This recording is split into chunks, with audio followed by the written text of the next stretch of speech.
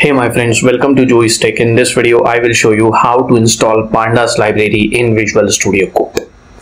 So this is my Visual Studio Code. It's already open. First, what we are going to do, we are going to create a Python project folder using Visual Studio Code.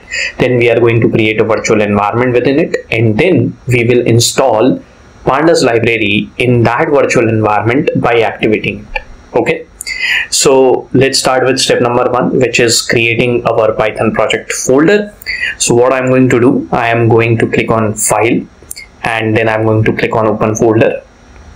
I'm going to go inside my desktop. Here I'm going to create a new folder and let's call it pandas vs code, pandas_vs code. Let me click on create. Alright, I have it created. You can see it's selected. I'm going to open it in Visual Studio Code. There you go. It's open. Alright, so I'm going to create a Python file within this folder. Okay, first, and I'm going to write some pandas code within it. Okay, so let me call it main.py and let me write some pandas code. So I am going to write import pandas as pd. So I am importing pandas and let me create a dictionary. So using that dictionary, I'll create a data frame. So let me quickly do that. Let me call that dictionary t equals to curly brackets for dictionary. Then I will be putting in 2 key value pairs inside this dictionary. So first key will be name and the value will be a list, and let there be 2 names within this list. So let one be Saurav and let the other one be Sachin. Let me create the other key value pair. Let it be city, and the value of city will be Kolkata. It's a list within which there are 2 values, so Kolkata and Mumbai.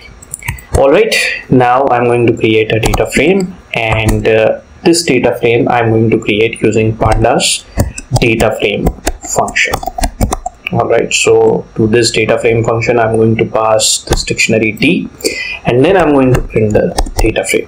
Alright, so let me run this. Let me run this in Python using terminal. Let me see if it works. It doesn't work. It says no module named pandas. So this means that pandas is not yet installed in this folder, pandas_vs code. So now, like I said earlier, we'll be creating a virtual environment, and the command to do that is this python 3-m venv, that stands for virtual environment, and we are going to now give the name of the virtual environment. So let's call it pandas_venv. All right, I hit enter. Then we can say that pandas_venv is successfully created, and you see there is no error encountered, and you can see pandas_venv folder over here. These are the folders which get created when we create a virtual environment. So now we are going to activate it. How to activate it? So we are going to type source, then pandas_venv /bin and /activate. So within bin there is this activate file that we are calling. Okay, so I hit enter. You can see that pandas_venv is activated now. All right, and now we are going to install pandas. So the command is simple. It will be pip3 install pandas. All right, I hit enter and the installation has begun. It will take a few seconds, but it will be installed very soon. It's installing NumPy as well. You can see it over here. Alright, so installation of pandas is complete. It says so. Now we are going to test the installation of pandas.